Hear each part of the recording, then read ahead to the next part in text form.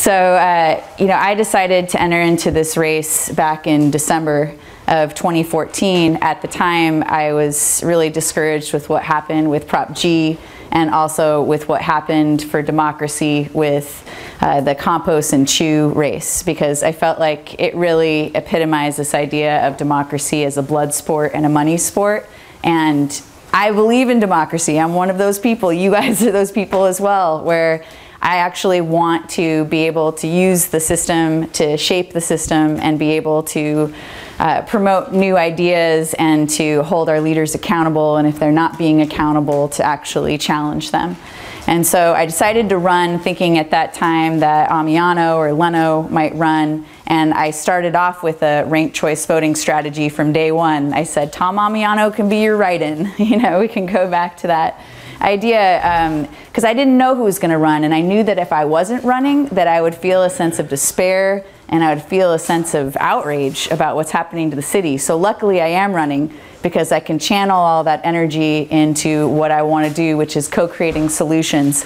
And I'm still using that ranked choice voting strategy. I was able to work with Stuart and Francisco Herrera to align on a vote 1, 2, 3 to replace Ed Lee strategy. And even if you don't name names with this process that you do, I doubt that, it sounds like you're probably not going to vote to endorse Ed Lee, but maybe even just a vote 1, 2, 3 to replace Ed Lee. You know, I'm saying, of course, myself first, Francisco, and then Stuart. And I really think we actually have a chance, because there are so many people that are undecided and are upset with what's been happening. You know, one of the great things I can say now about this race is I actually got to meet Ed Lee a few weeks ago, or I guess it was more like a month ago now, in front of Ella Hill Hutch, and it was for National Night Out, and I saw him, and so I went over to him and said, Ed, you know, Mayor Lee, what do you think about Jane Kim's Eviction Protection Act? Because he's been saying since January that eviction protection is his #1 issue.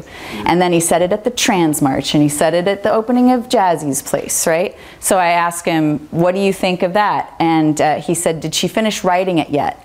And I said, she introduced it to the Land Use Committee a week and a half ago, and there were 2 neighbors behind us, and when he drove away in his car, they said, he just dodged that question. And that's what we're used to. And then we have this Super Bowl push out. We have him saying that his legacy is going to be a Warriors stadium when we're in the midst of a climate change crisis, a homelessness crisis. I would posit that it was the policies that happened, the economic policies, the change in the payroll tax, the Twitter tax breaks, that added 100,000 jobs to the city, which sounds good on paper, and yes, a lot of things didn't have to get cut, but at what expense? Because the question is, how many of those 100,000 jobs went to people who were unemployed or underemployed before the recession?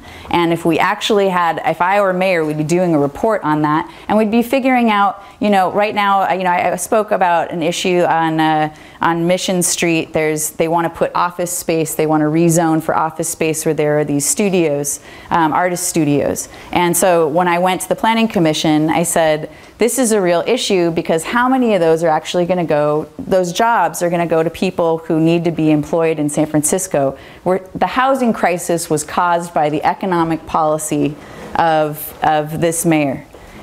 It's not caused by the progressives, because we were the ones who were actually building housing, you know, when the economic collapse happened. You can go all the way back to Glass-Steagall and see how, you know, the 2008 crisis made Lennar not able to actually have the financing they needed to start building.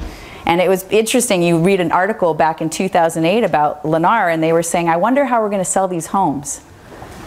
You know, you can actually read that article, and then we have the collapse, and now these homes are in demand.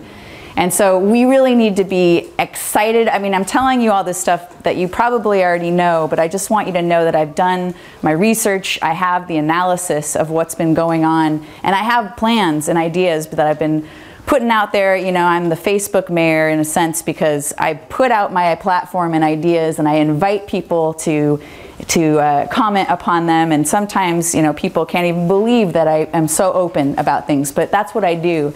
You know, I started a nonprofit called Neighbors Developing Divisadero, where instead of just saying no to development we didn't want to see and the Chase Bank that was coming in and displacing local businesses, I started a nonprofit to say, let's say yes to inclusive, culturally enriching, and sustainable development as neighborhoods. Let's get on the front end of this and figure out how dense do we want our neighborhoods? What do we need to do to support sustainability in that way? I'm excited about what we could do with Balboa Reservoir, with CCSF being the top issue. You know, we have to be able to create a plan that supports, what's that?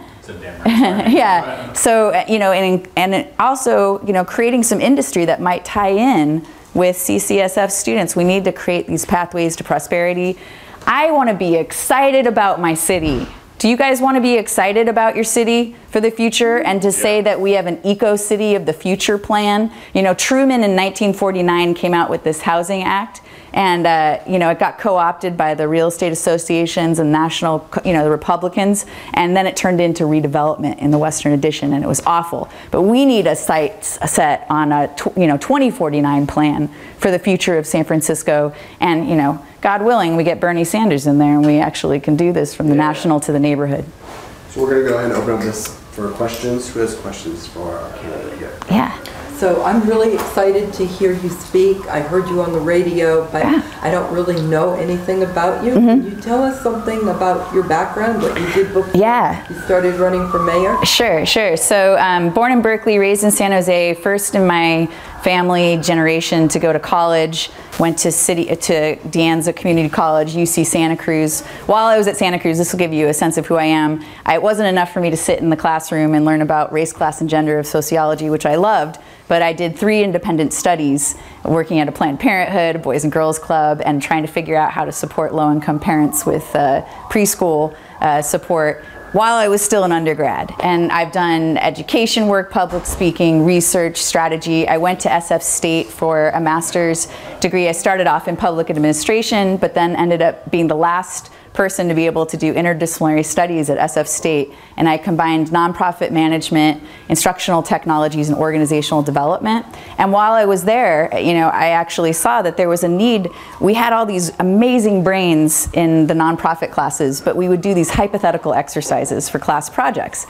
And so I thought, why don't we actually harness this and actually support real organizations in the community? So I initiated, helped fund, and I developed the whole thing with a former professor called the CBO Support Project. It's being offered for the 3rd time in the nonprofit program at SF State, and we've already helped 12 nonprofit organizations, including Mission Hiring Hall and a bunch of others. And that's the kind of thing I do it, you know, and I did it, you know, I got paid pretty much $1 per hour that I worked on it because I worked on it so much and got like $3,000 to do the whole project. But that's the kind of stuff I do. I started a nonprofit, reactivated a community garden, built up a 900-person mailing list in my neighborhood. So, you know, I so truly believe in democracy. I have unshakable values that are rooted in social equity and social justice. And I just think the most amazing thing would be, you know, I saw John Avalos debating Ed Lee at the Castro Theater, and I wanted John to be saying more about, tell him about the transfer tax. You know, you're the one who brought money into the city with the transfer tax that Ed Lee didn't have to cut. And Ed Lee's taking credit for your process of the participatory budgeting. John, say this. Now I would get to be on that stage potentially, and I'd get to say the things that need to be said to Ed Lee. That's all the time we have for questions. Okay, yeah, thank you everyone. Thank you. And think twice, vote Weiss. Vote 1, 2, 3 to replace Ed Lee. Francisco's wonderful, Stuart Shuffman is wonderful, and you know, I think that, you know, some people might be scared about Stuart too, you know, what if he did become mayor? But Stuart knows what he doesn't know, and he trusts in the progressive leadership. So I would just put that out there as not something to be scared of per se. Yeah, thank you.